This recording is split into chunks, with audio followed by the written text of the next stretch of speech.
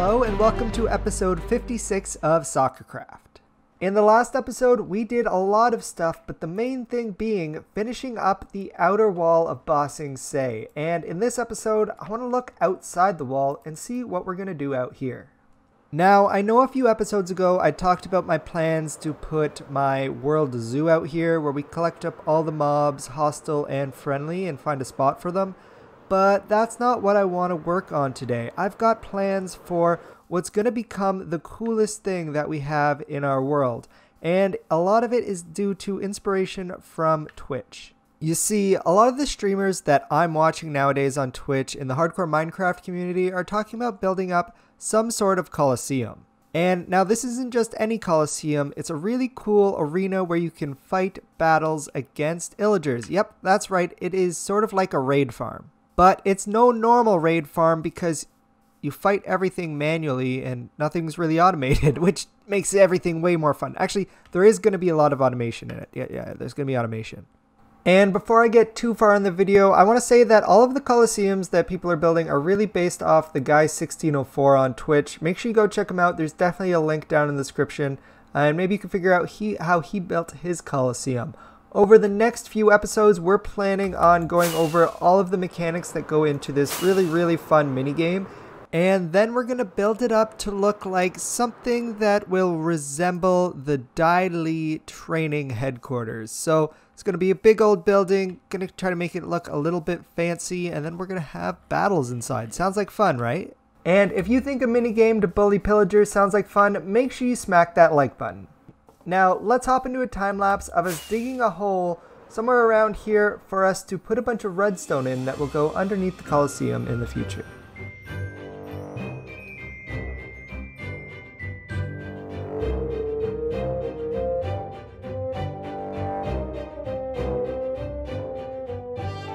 Welcome back. I've got a big old hole to put a bunch of redstone in, and honestly, I dug this hole way too big. But that's completely fine. I've got some other plans for what we can put under this Colosseum in the future, where having this already dug out is kind of going to be nice. And while I was digging it out, I was trying to think of how I want the Colosseum to be shaped, and then I ended up going to MiniHUD, creating a whole bunch of circles to connect up to each other, which kind of makes the final shape. And if I turn on the rendering, you can see it here. This is what I want the Colosseum to look like. It's kind of like stadium shaped here with the long oval, and then I got two more circles in here to kind of give like a front and a back entrance to the Colosseum kind of vibe, and I'm really liking the shape that I've gotten so far. Now, I don't plan on building the actual decoration for the Colosseum in this episode, but I want to get an outline of it down so we can figure out where the floor is going to be, because the floor is going to determine where a lot of the redstone is placed. And the outline is in place and looking good. And I actually went into a creative world, came up with an idea for what I want to do for the floor here, and I collected all the materials here. So I'm going to go ahead, go into a time lapse, get this floor built, and then we'll bring you guys back and start looking at the redstone for the Colosseum.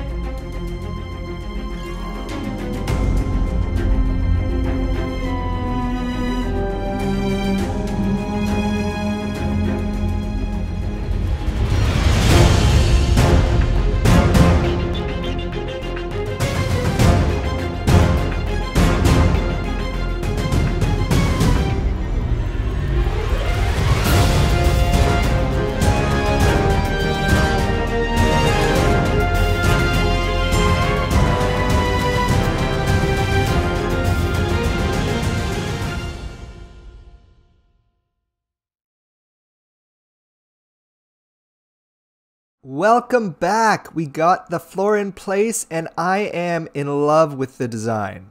As you can see from up here, it's looking great. We got a ton of black stone around. We got the Dai symbol in the center, which I think looks really awesome.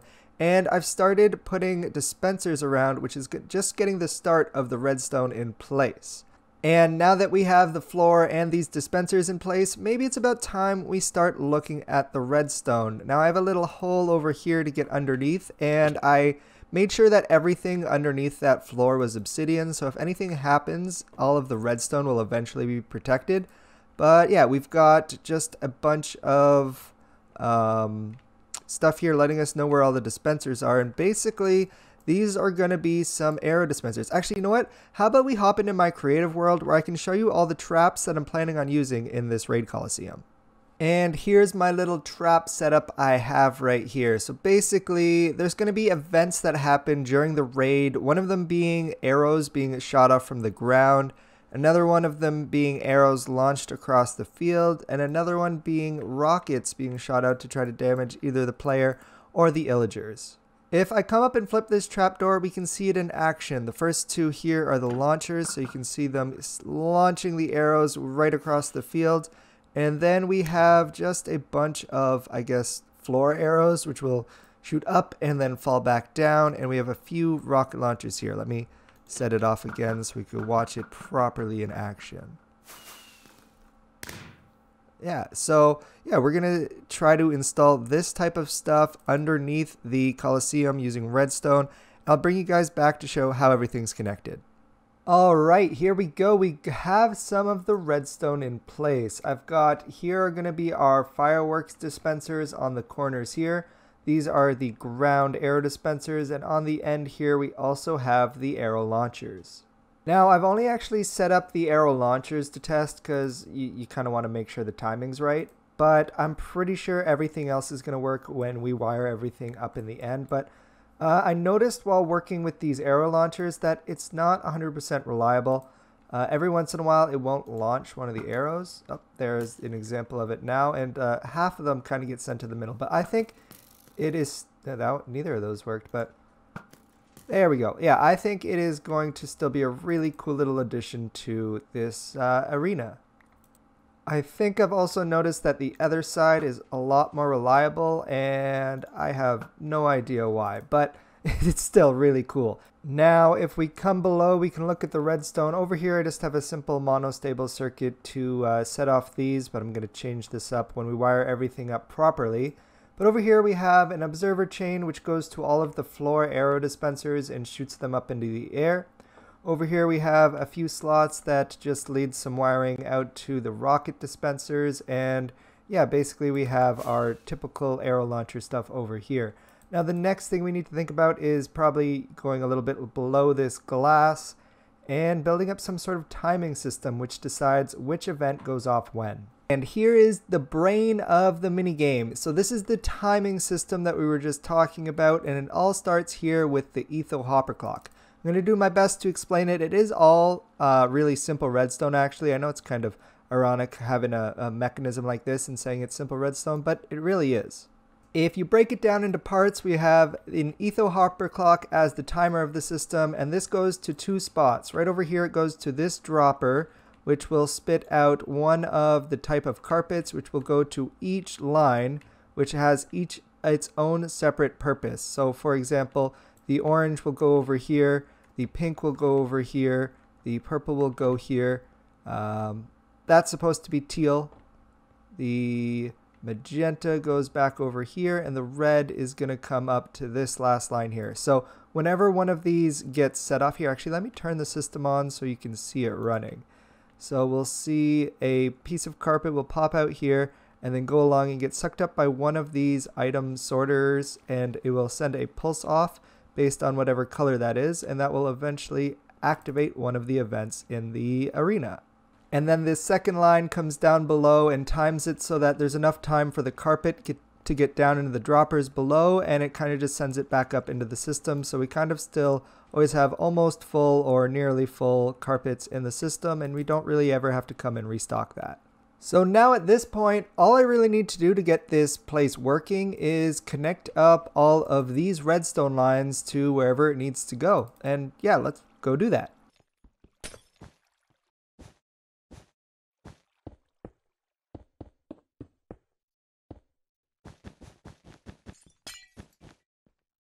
And here we are down in the brain with everything connected, but I'm actually going to drink a night vision potion so you guys can see it this time. Oh, that's much, much better. Alright, so yeah, back off. We're here at the hopper clock. It sends off, does all of this stuff, but now all of the circuits are connected, so you can see the orange line runs up to the first arrow launcher. The purple line runs up to the rocket launchers, and the pink line runs up to the floor arrow launchers, and it's pretty much the same thing on the other side. So we now have all these set up here. Let me turn it on and we'll run a test so we can see if everything is properly running. So I set up this platform up here so I could see all of the stadium, and you can see the first event go off just below me there with some arrows coming out of the ground, and let's see what else happens. Oh, there's some rockets coming out from the front there, so we've got at least 2 of them set up. I wonder what's going to be next. The timer right now is set to a really short amount of time so that we can test everything. You can see that it is completely random what happens. We're getting the same one as before. And there we go. We got a arrow launch as well. So it looks like pretty much everything's working. And I'm really happy, really happy with how this thing came together. The brain is looking really cool together. It looks like a circuit board or something. I don't know. I think that kind of stuff in Minecraft looks really cool. So now that we've got all the redstone in place, we need to start thinking about where we're going to put the villager that will trigger the raid for the Colosseum. And with what I know about raid spawning mechanics, you need to walk within a 3x3 chunk area. So actually if we press F3 and G, that'll bring up our chunk borders. So each one of these is a chunk. So say we had the villager in this chunk. If we walked into any chunk that kind of touches the border of this, it would start the raid. So if we wanted to start the raid when we got to the middle of the farm, or well, not farm, of the arena, this could be a good spot for it, but I kind of am thinking maybe wonder if we put them back here. That means I can enter from that side, walk to the middle, and then trigger the raid when I'm ready. Because at this point, I would have to just barely pass the middle. Yeah, let's try the villager in this chunk and see how that goes. So I'm going to set up a little home for them. You need to have the villager to, I believe, have a profession and to have a claimed bed. So I just need to give that to a villager. Cart a villager down here, and we'll maybe run a test raid to see where the villager spawns.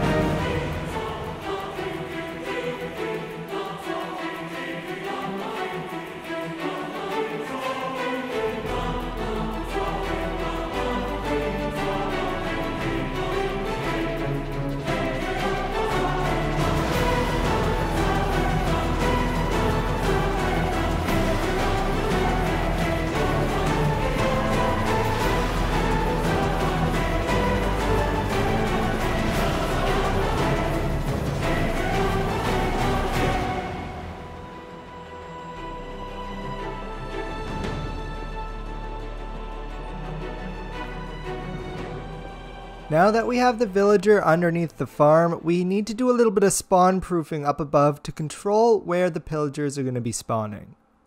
You see, pillagers are actually really easy to control their spawns. The one spawning mechanic that we're going to manipulate is the fact that they have to spawn on the topmost block in the world. So we could very easily control it so they just spawn on this center circle here, by putting a glass ceiling way up at build height so that we can't even see it here, but it will trick this into thinking that none of the Blackstone area would be spawnable space because it wouldn't be the topmost block in the world.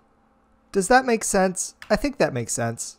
So now my next step is to open up Mini HUD. I'll enable the last cylinder, that's the centerpiece there, and we'll just put like 250 on there, and that should let's just go a solid 400, and that will definitely put this to build height. So we're gonna have to build a pillar all the way up here with the new extra high build height. It's kind of crazy how high up this is. So yeah, we're gonna have to build a pillar all the way up to here, and then we're gonna start branching out from here with glass. And that's going to stop all of the spawns from the pillager raid, except for in the center of the Colosseum. And then while we're up here, we're actually also going to expand it over into these areas and make sure that we're covering everywhere that the snow is hitting, because that's also going to block the snow from being able to land on the wall or down on the grass down here where I don't want it to look like a snowy terrain. So let's hop into yet another time lapse of me, I guess, making a giant glass ceiling.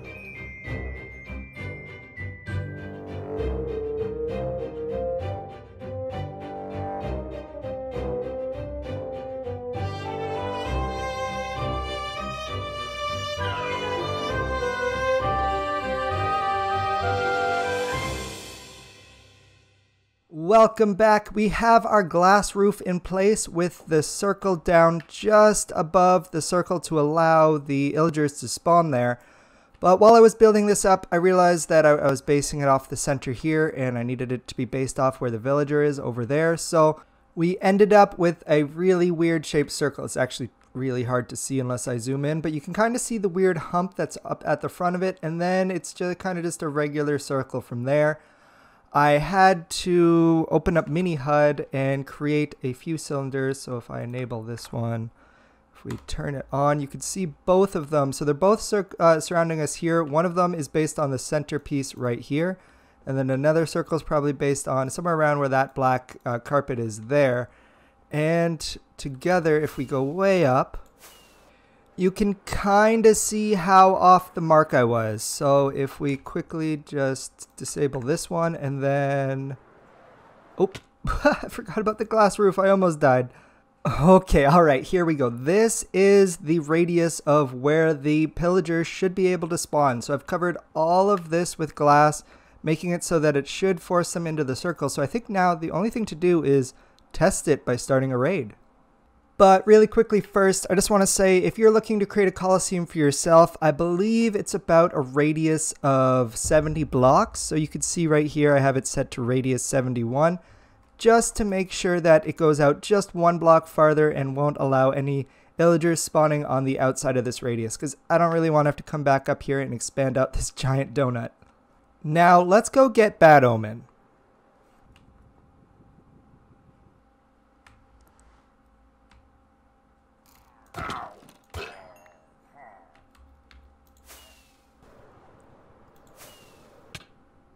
Alright, so I have Bad Omen. I've got a chest plate on my hotbar so we can get ready to do some battling.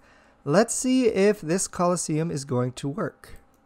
So we step into the Colosseum and nothing's happening yet, but as we walk towards the center, we should see the raid bar start to fill up soon, hopefully. Okay, so it looks like I just have the villager a little bit too low, but the raid is working. I'm going to have to move him up a little bit. Oh, I don't have my elytra on. Let's get back up there. Get ready to get going with this raid. Are they all spawning in the middle? It looks like they all spawned in the middle. Alright, let's beat up some pillagers and see how this goes. Looks like we'll have a little bit of troubleshooting to do.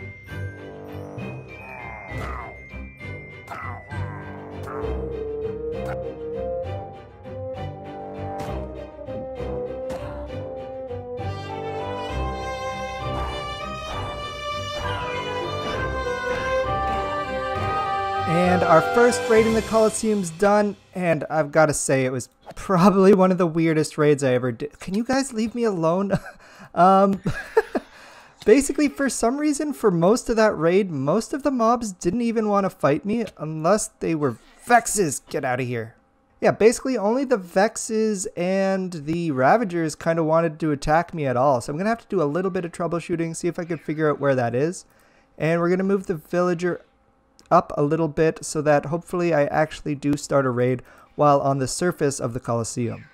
So I moved the villager up a whole bunch and did another test raid, and everything's working perfectly. The illagers were attacking me now, so now I'm going to do one more test, but we're actually going to turn on the system and have a few of the things triggering. I'm just going to probably increase the timer to more than like 10 seconds.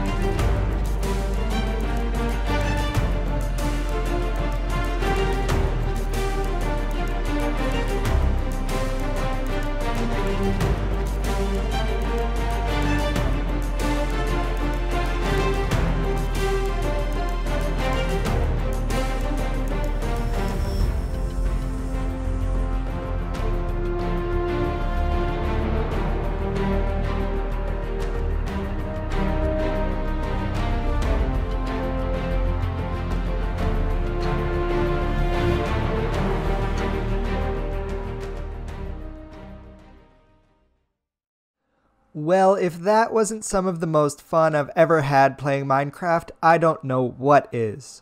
So basically, that just means that everything seems to be working. We have the raid spawning exactly in the center. I'm able to fight the guys and they'll fight back. All of the traps seem to work. And this Colosseum is off to a really, really great start. And if you're enjoying this Colosseum and want to see more of them, I know a bunch of great content creators who are making their own versions. So you can check out the Guy1604, Linkzzey, and DouglasGordoMC, just to name a few.